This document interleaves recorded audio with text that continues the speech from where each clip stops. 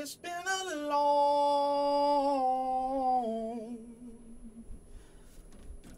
long time coming, but I know we finna react. Oh, yes, we will.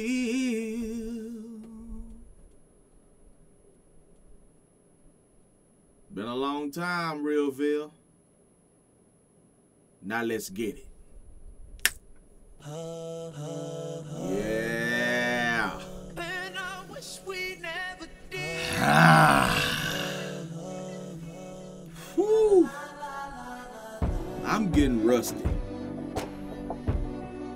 You ain't got to tell me. You ain't got to tell me. I'm gonna say it to myself. I'm getting rusty. But it's fine though. Y'all, when I tell you life has done a whole 720 on my behind, it's you'd have thought we were snowboarding for a second, but we came for a reaction. RYUGA, the Undisputed GOAT. You must didn't hear me. Let me do it for the people in the back. RYUGA, the Undisputed GOAT. We ain't gonna waste no time. Alrighty, ladies and gentlemen, welcome back to the round table and our first trial of 2024. And with this being the first trial of the year, we might as well start it off with a absolute fucking legend. So let's go ahead and get this started. Coming in around 5'8", with about 150 pounds of pure violence, ignorance, and destruction. He is the wielder of the Forbidden Bay, El Drago, and made us realize that Beyblade was that serious. One of the greatest menaces to ever do it, RYUGA. Well, y'all already know we got the evidence on deck. The ranking system is ready to tally, and he will be ranked in our new leaderboard system in our 2024 update. Okay. Yes, I know your eyes do not deceive you. The round table now has 2024. Okay. Okay. I see what we're working with here. I see what we're working with here. Okay, and then you got a TBD coming. Come on now. Talk about a spoiler alert without saying it's a spoiler alert. But never mind you that. I know you're a busy man, but hey, let's get on with it. Or update. Yes, I know your eyes do not deceive you. The round table now has patch notes. So without further ado, Exhibit A. Let's go. What we got? Lightning El Drago. The Forbidden Bay that feeds off of pure negativity such as fear, hatred, anger, and greed. Now, some of you are probably wondering, well, CJ, how significant can this spinning top be? Well, what if I told you that the Roman Empire was built off the back of this bitch? What? Oh, and I'm not done. This has destroyed civilizations. You see, the show doesn't tell you this, but if you really think about it, the prominent leaders that have probably used this bay in the past include Julius Caesar, Genghis Khan, Cleopatra, nigga, Napoleon probably used this bitch. And then here's some of y'all probably go, well, CJ, no way these world leaders could have been in this universe. Okay, why is Moses here? The Lord of hosts will do battle. What? Oh, I know y'all didn't. Y'all done brought, hold on, wait a minute. Hold on, now I've watched Beyblade as a kid. I've seen a little bit of it. My guy, y'all done brought everybody in this thing? Jesus. Well, speak of the devil, he might appear. Jesus probably was in this. Knowing doggone anime users. But I digress.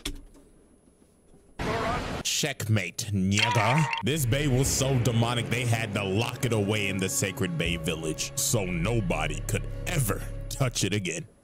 Until the Dragon Emperor pulled up and stole it. And right off the bat, ladies and gentlemen, we're already getting into RYUGA's. Like we didn't see that one coming. First charges: breaking and entering and grand larceny. This man pulled up on some Indiana Jones type shit and decided to steal a national treasure with the power of a nuclear warhead. And look at him, he like, it's talking to me. Yes, I want to be the GOAT. So for Ryuga's first fight, he ends up fighting Jenga's dad. And well, you can't even call this a fight. Bro got boomed in under a minute tops, knocked the f out and posterized right in front of his child. Then look at his disrespect. After he knocks him out, he rips off his bandana and just starts cleaning his bay and just throws it down at him and just starts laughing at him. I should give this man a bonus point just off of that. Straight vile behavior. And they just left this man to die in this boiling hot volcano crater. It's supposed to be a whole kid show and Jenga thought his dad was dead. So a couple months pass and Ryuga's been healing in the healing chamber because let it rip. R.I.P.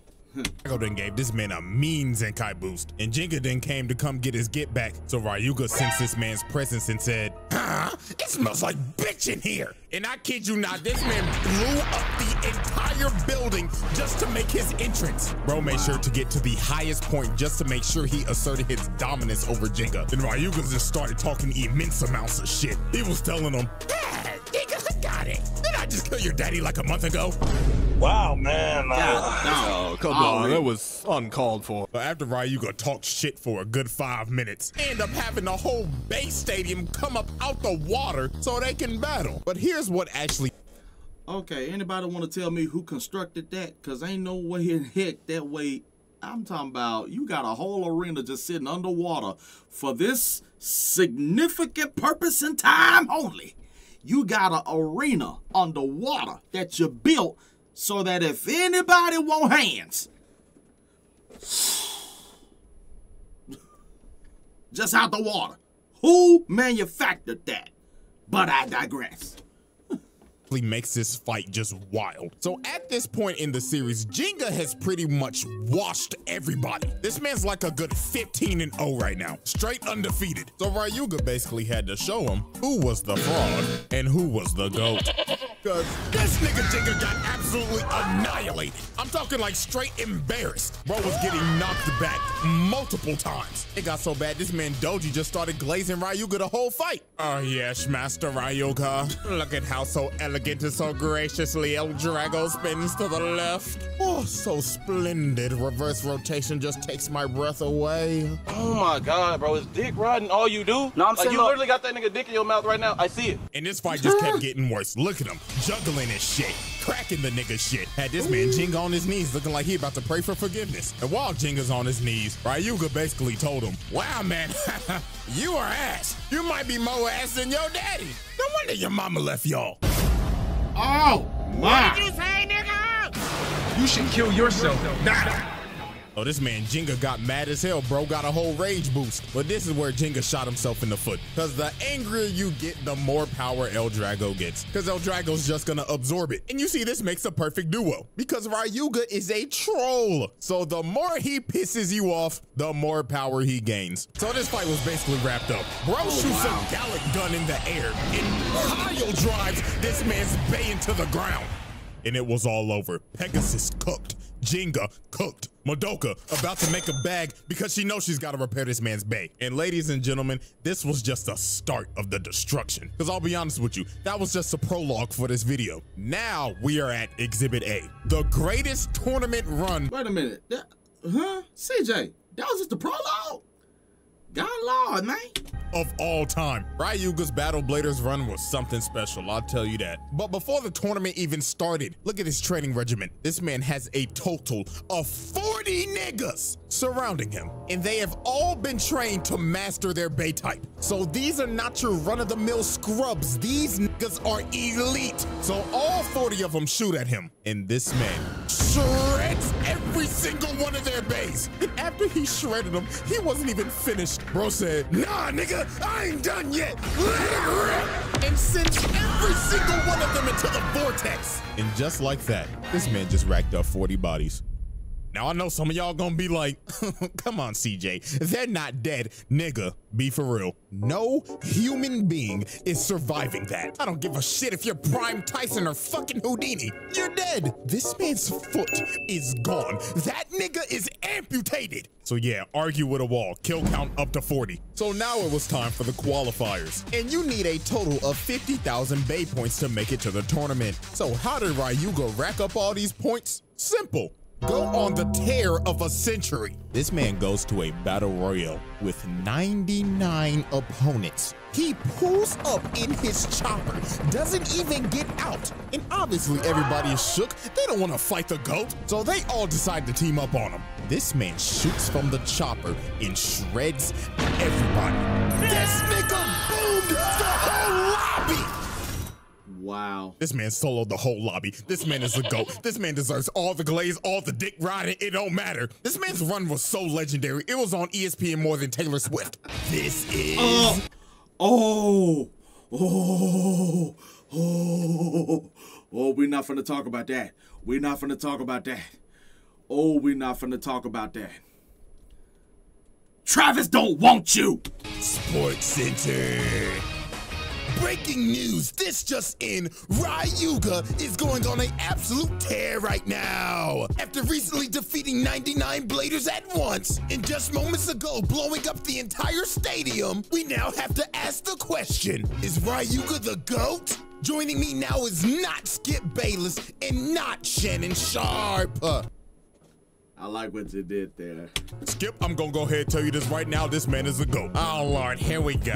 No, Skip, listen to me. I'm telling you, he's better than Jordan, LeBron, Kareem, Brady, Mahomes, Tyson, Ali, Messi. Stop it. He's not that good. I mean, come on. He's using a Forbidden Bay. And you see, Skip, this is why I can't fucking stand your ass. Because your ass be hating 24-7.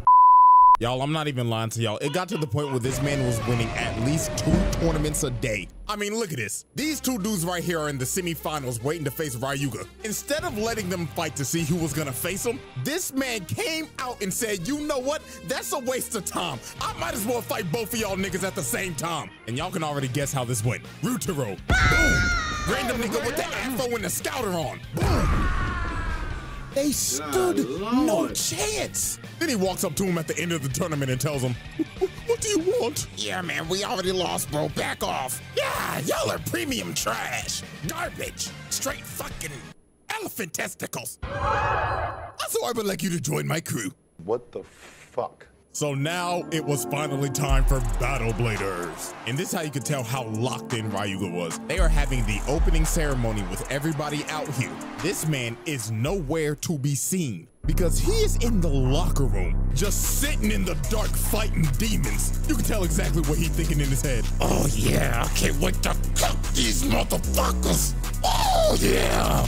So in the first round, RYUGA has to face Hikaru. And well, in all honesty, this is probably the worst violation in the entire series. So Hikaru's walking. When is it not a violation? We are talking about the GOAT here. Now, all confident in everything. She really thinking she about to do something. But her confidence was about to sink to the bottom of the ocean. So here come the announcer glazing. In her opponent, the GOAT, RYUGA.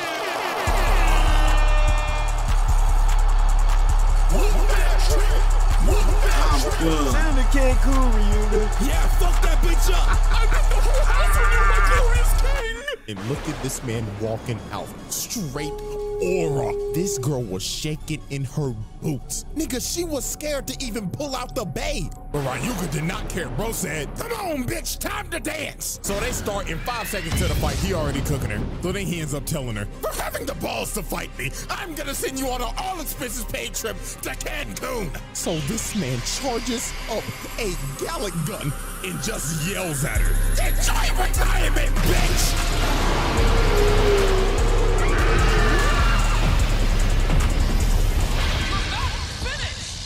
Yeah, we got some stuff to discuss. So let's analyze this situation real quick. What's the analyze? You know she did. This man just blew a hole in the stadium, put this bitch in a coma, and that enjoy retirement line, I wasn't joking. After this fight, Hikaru never picked up a Beyblade ever again. She retired. And what makes this 10 times worse, she made a promise to her sick mother that she would become the best blader in the world. So this man did not just crush her, he crushed her dreams, her spirit, and overall just her mental state. This is easily double points. Next up on the chopping block was Tsubasa. Now Tsubasa's already had a run-in with RYUGA before, so he created a game plan, and that was to run away like a bitch the entire fight. It got so bad niggas was booing his ass. You fucking stink! Come on, pussy, grow some balls! My poor lady! Smartest move in the game. If you really want to be honest, I mean, come on. But Tsubasa's plan was to bait Ryuga to use his special move, and to give this man some credit, he was technically the first person to ever stop this move. It was a miracle. But then Ryuga looked at this man and said, wow, impressive. Well, let's see if he can do that again. Huh? So Ryuga charged up another one, then started to drain his soul to make sure bro did not get up a second time, then just pile drive this bait. This man Tsubasa was cooked. Oh, and not to mention, the man destroyed the stadium once again. So that's another case of putting a nigga in a coma with property damage on the side. So next up was the Battle of the Dogs, because this man Kiyoya was one of the only people to ever give this man a fight. But before the fight even happens, look how Ryuga asserts his dominance. This man blows up the stadium once again just because he felt like it. And also, since he blew up the stadium, this fight is a death match now, because since the stadium's gone, there's no ring outs. So they start fighting, and Kiyoya's actually holding his own, which is a rarity when it comes to fighting this nigga. But over time, Ryuga just started pressuring this man. Bro started to get flung.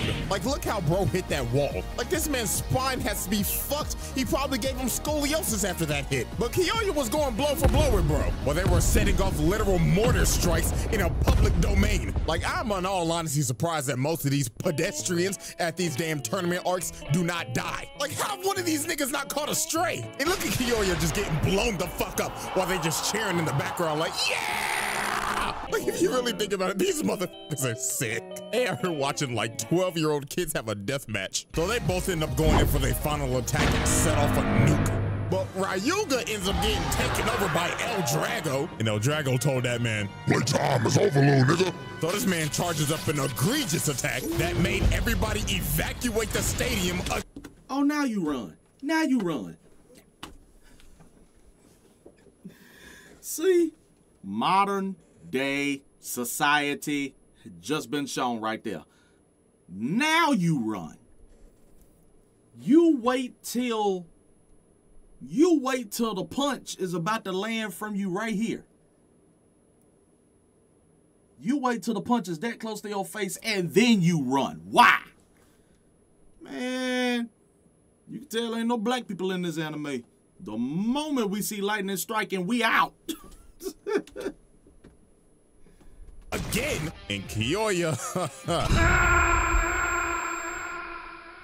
This brother got annihilated.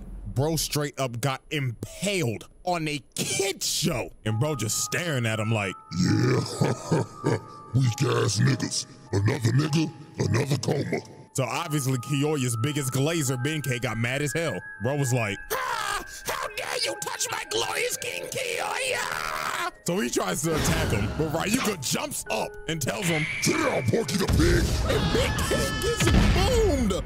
And this is the second time he done got boomed. He got boomed in the Battle Royale. And just like that, this man made the finals and put all his opponents in comatosis. Oh, but we can't forget what he did to the other opponents after their fights. Any person that was associated with the Dark Nebula in this tournament, yeah, Ryuga boomed their ass after they lost. The bro just got a triple kill. Look at these two niggas on the ground over here. They already done got fucked up. It was probably so brutal they ain't even decide to show it. And bro wasn't even done. After this, he takes out the Afro nigga again, and also the crab nigga. Bro just brutally assaulted 7 dudes in the amount of 30 seconds, so they could basically become food for El Drago. Oh, but you thought he was done? No, no, no. He ended up catching this man Doji lacking. Bro is beat up and everything. So Doji out here trying to save his ass like, Master Ryuga, my glorious king. Just so you know, I didn't get beat up by...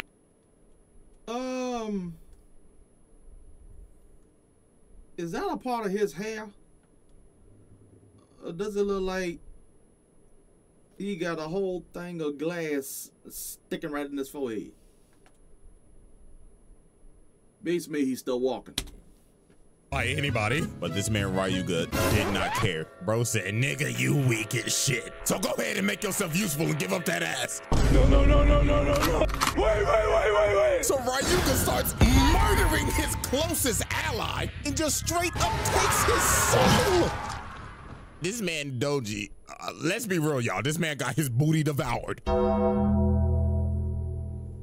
The fact that he dodged death right here is astonishing. So now it was finally time for the finals. The greatest of all time versus the main character. Surely the GOAT wouldn't get robbed by plot, right? All right, give me the money. So them boys let it rip, and RYUGA's already coming in with the pressure. He's damn near pushing this man Jinga off the damn stage, and he's just eating every single special move he's getting thrown at him. Look at him, he uppercutted the shit out of his mate and just slammed it into the ground, and he's just drilling it. So this fight already looks wrapped up. RYUGA already got a 3-1 lead and is beating this man's ass. The finals trophy is his. But of course, the refs, the writers, coming to save the day. Because here comes the power of friendship. Because all this man's friends are here on top of this building. The script is trying to rob this nigga. So obviously, Jinga gets an amp and is somehow pushing this man back. This is some bullshit. I refuse to believe that this nigga is about to get 28-3'd. So RYUGA's like, oh, hell no, my legacy's on the line. So my man charges up his Gallic gun and he goes ahead and shoots it at him.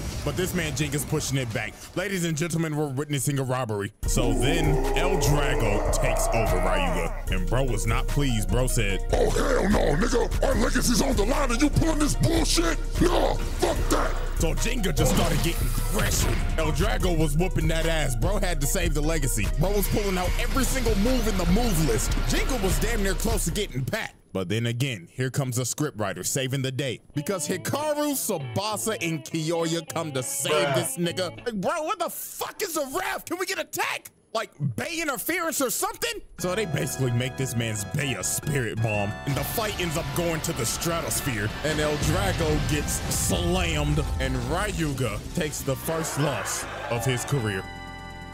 Wow.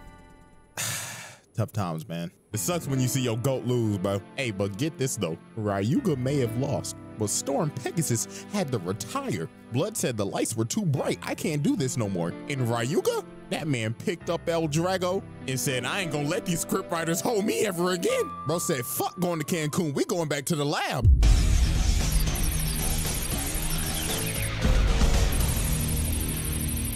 Good Lord.